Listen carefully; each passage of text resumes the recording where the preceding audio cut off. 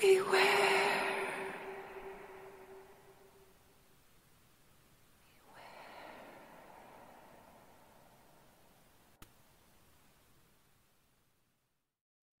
The Woman Who Brought Death by the Prowler.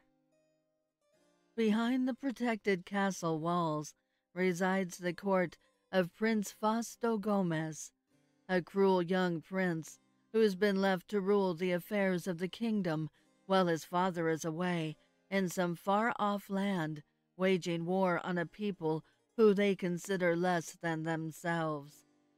The prince, while regal, is ill-tempered and unfit to carry out such a task, his personality and judgment spoiled by a lifetime of constant catering to his fanciful notions of perceived greatness.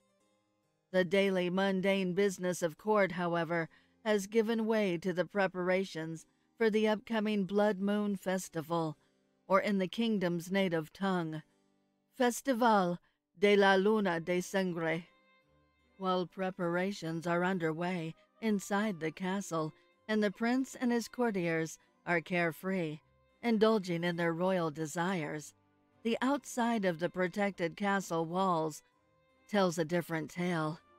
An unknown sickness sweeps across the surrounding villages and decimates its people, leaving a mass of bodies in its wake across the countryside, such scenes that have not been witnessed since the time of the Black Death, according to those who survived that horrible plague. Fear has spread rampant throughout the kingdom, for once you catch this mysterious sickness, death quickly follows. An uncontrollable cough takes over, filling the lungs with a thick liquid, making it hard to eat or drink. Then, after a short battle with the sickness, your body gives way and slowly bleeds out, while the commoner is left to fend for themselves out in the open amongst the sea of the infected. The heads of all the finest families are secluded and safe, continuing their lavish lifestyles within the safety of the castle. A number of dukes, barons, counts, and earls, most of the kingdom's nobility in total, reached the safety of Prince Gomez's walls, all but a few anyway, and the few who didn't make it were either killed by the sickness or the people who worked their lands. The kingdom is slowly falling into disorder. Fear and death have taken hold, but tonight the nobility will dine and party. The preparations have been completed, and the great hall is filled with its high-born guests, all dressed in their finest costumes and masks. Each couple announced as they enter the room, going from the least important of nobility to finally the young prince. The partygoers stopped and cheered as Prince Gomez was announced, making sure to overdo their admiration and exuberance for the prince, for fear of his temper and his cruel whims. He stood there, taking in the crowd's applause, dressed in the finest purple silk costume, adorned with gold trimming, with a golden demon mask. How fitting, for that's what these subjects of his kingdom call him, commoner and highborn alike. El Príncipe Demonio, translated to the demon prince. He looked out towards the people of his court and smirked, waving his hand with a dismissing gesture, signaling everyone to go back about their business. He then made his way towards his seat at the head of the great table that was constructed in the back of the room. He moved throughout the crowd, holding his hand up in a non-subtle way to cover the mouth and nose openings of his mask, also moving about the room, avoiding touching or speaking to anyone. The prince may be arrogant and cruel, but he is not stupid, especially when it comes to self-preservation. He may have been downplaying the sickness that was sweeping across his kingdom to anyone who brought it up to him, and even passed laws and made decrees prohibiting his court from speaking about the sickness in a panicked or frightened tone. But inside he was frightened that members of his court were carrying the sickness on their person, like deceased carrier pigeons, bringing the demise of his reign. As he continued towards his seat at the head of the table, he noticed in the corner of his eye a young beauty, brunette hair, in a turquoise dress. He stood but for a moment to stare at the compact beauty, a woman who was a mystery to him, for he had never laid eyes on her before. Still mesmerized, as he finally took his seat, he leaned over to his right and asked one of the few confidants he had in his court, the Duke of Madrid, Esteban Cortez, who that beautiful mystery woman was. The Duke believed the young woman was the daughter of a French count who held ancestral lands on the coastal region of the kingdom. The count and his daughter were said to only spend time at their coastal manor to escape the harsh French winters, and the count's young daughter was never allowed to attend court. That's why you have never laid eyes on her before, my prince, the Duke reported humbly. The prince sat and took everything the Duke just told him in. When he looked down and saw a note placed on the table next to his goblet of wine, he reached for the piece of parchment and broke the seal. His eyes widened with anger and fear as he read the lines. "Tonight your reign of tyranny will end. Your cruelty and depravity has grown tiresome, and your subjects will no longer stand for the crimes you constantly commit towards them. Tonight's party shall be your last, my prince. At the stroke of midnight, you will be assassinated." The prince crumpled the note in his hand and surveyed the room, looking if someone was acting strangely or casting a mischievous stare in his direction. But all he saw was the costumed lords and ladies of his court eating, drinking, laughing, and having a good time. He then reached for his goblet of wine and took a sip, swashing it in his mouth only for a moment, before spitting it out and dropping the goblet to the ground. What if the wine was poisoned? He dreadfully thought. Everyone stopped and stared at the prince as the goblet made from pure gold clanked loudly off the stone floor. With a panicked look across his face, he grabbed his cupbearer by the arm and told him to refill his cup, ordering him to taste it first to make sure it was safe. The prince then gave a wave to his hand, telling everyone that everything was fine and to go about their enjoyment. He then gave a smug laugh and said it was just a matter of bad grapes.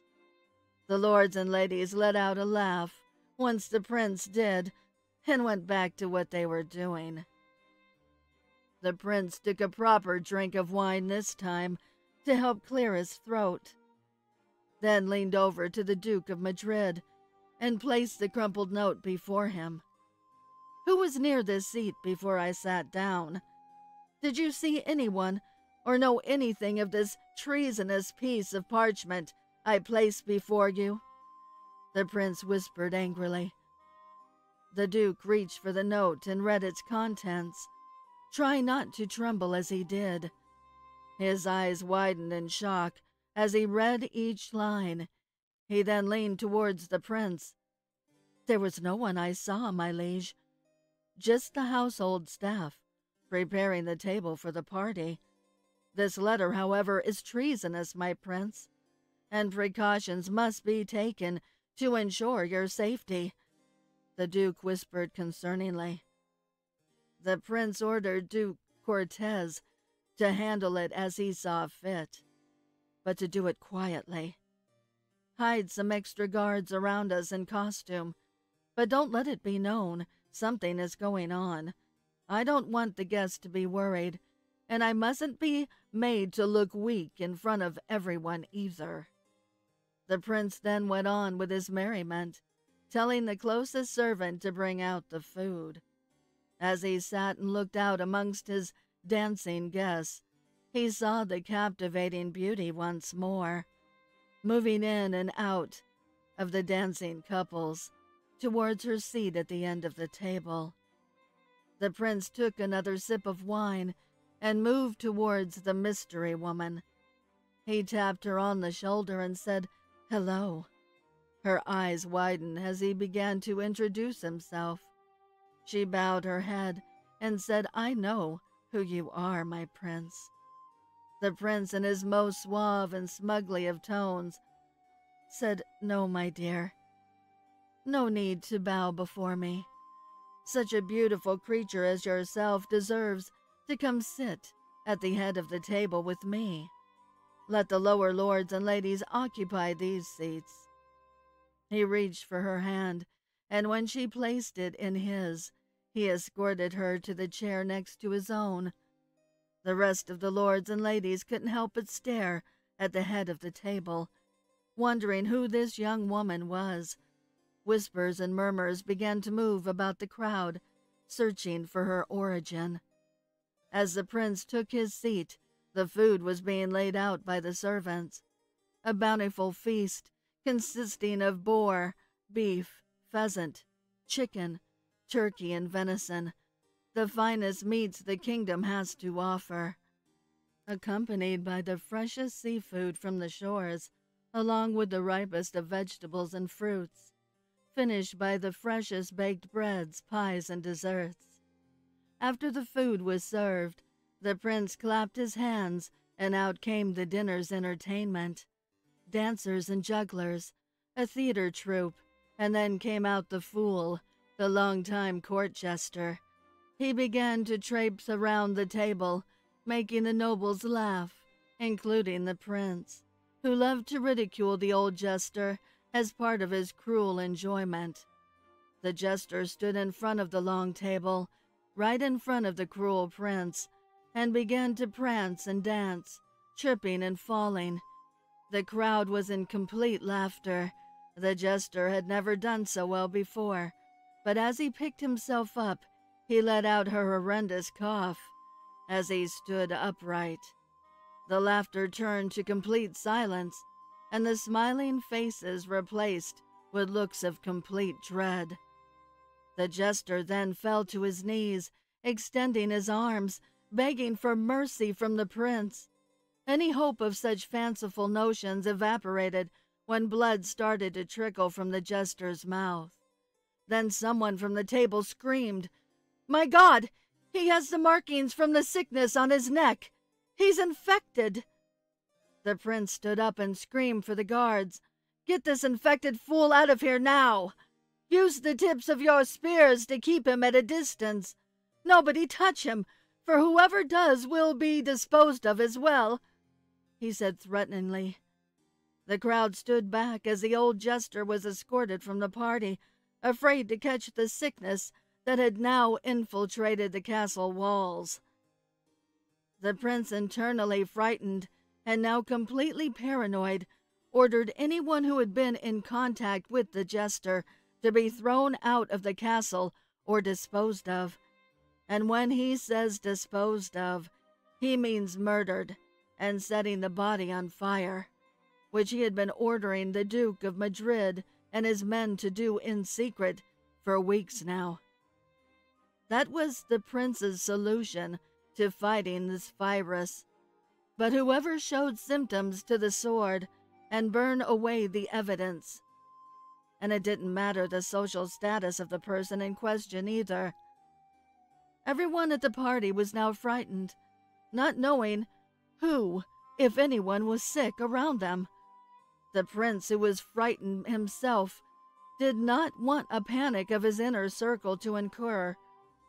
Plus, he needed to maintain an image of toughness and authority. So he ordered everyone in the room to disrobe to show they didn't bear the markings from the virus.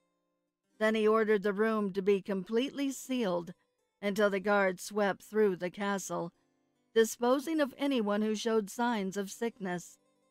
As the doors closed and the lords and ladies were now protected, the prince rose once again from his chair. "We are now safe, lords and ladies, of this most regal court. We have nothing to fear for the rest of the night.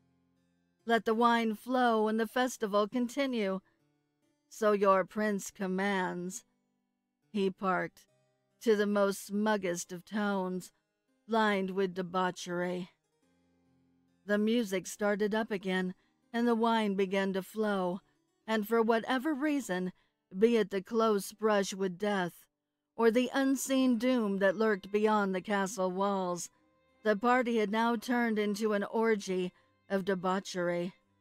The lords and ladies drank and danced, some still without clothes from when they were ordered to remove them earlier. The prince remained seated with his mystery woman. He leaned over to her and said, "In all this chaos and confusion, my dear, I've realized I haven't asked you your name." "My name is Elisabetta, my prince.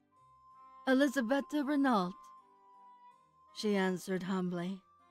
"Of course, I should have known a creature such as yourself would have an equally beautiful name."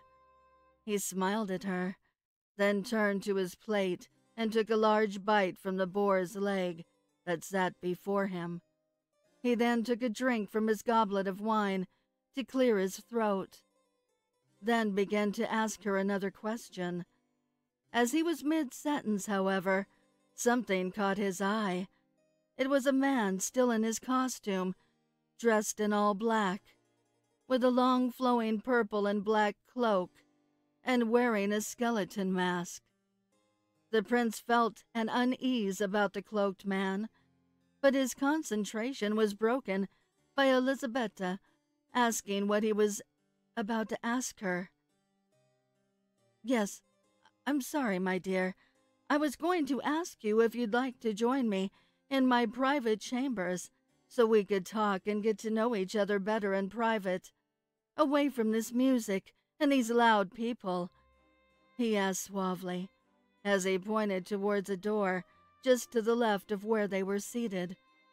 She grinned and nodded her head yes, sheepishly. He grabbed her by the hand and led her past the dancing flesh of their fellow guests, and into his chambers. He noticed the cloaked man standing in the corner of the room, but his mind was preoccupied with Elisabetta. Once inside, they sat on the edge of his large purple satin sheet bed. He poured her a cup of wine, and they continued to talk. The prince was almost entranced as he looked upon her beauty as she spoke, surrounded by the glow from the candles. She spoke of her childhood, escaping the harsh French winters at her family's manor on the coast, and what court was like back in France, how the lords and ladies there compared to here. As she continued, however, the prince interrupted her. "I've been meaning to ask, where exactly is your manor on the coast, my dear? I know of every noble family who has a manor along the coast, especially since I've had to displace a few and burn them to the ground because of this virus. But I must say, I'm not familiar with your family's ancestral location," he said inquisitively. She smiled. "But you do know my family's location, my prince," she said as she unbuttoned the top of her corset. The prince's eyes widened with lust. He then leaned forward and kissed her neck, caressing her shoulders as he started to pull her dress down. He quickly stopped, however, as his eyes narrowed in on the back of her head. She had her hair up, and towards the bottom of the hairline he could see some markings through the hair on her scalp. Elisabetta whispered, "Renault is my mother's last name. You know my family better by my father's name, Montague." The prince's eyes widened in fear as he fell to the floor. You You should be dead. I ordered your entire household to be disposed of, and your manor burned. You're all infected," the prince exclaimed in shock. She stood over him and screamed, "Because of your orders, my mother is dead. My entire household is dead. People we considered family. And yes, I should be dead too. But me and father were able to escape when the fire raged." Just then the clock rang out. It was midnight. Elisabetta began to laugh and remind the frightened prince of the note. The prince started to slowly back away from Elisabetta, on his hands and knees, begging for his life.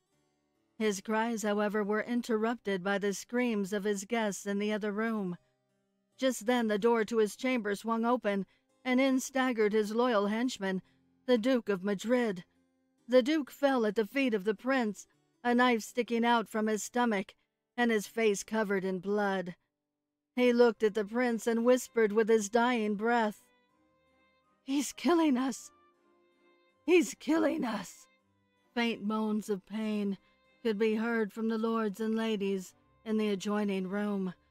The prince looked upon the body of the Duke in horror, then looked back at Elisabetta. She grinned wide, then began to cough, spewing blood all over his face and body. The prince started to scream, knowing he was infected. He then turned and crawled out of his chamber, trying to escape, trying to find water to wash the infected blood off of his face. When he crawled back out into the next room, he saw the unspeakable carnage of the noble members of his court. The bodies of the lords and ladies strewn all over the tables and floor. He quickly tried to get to his feet so he could flee, but as he did, he was greeted by the cloaked man with a knife to his groin. The man then spun the prince around and wrapped his arm around his neck, holding him in place. The prince stood there, subdued but fading from the pain and blood loss. Elisabetta then came into view. "I'd like to introduce you to my father, Count Montague."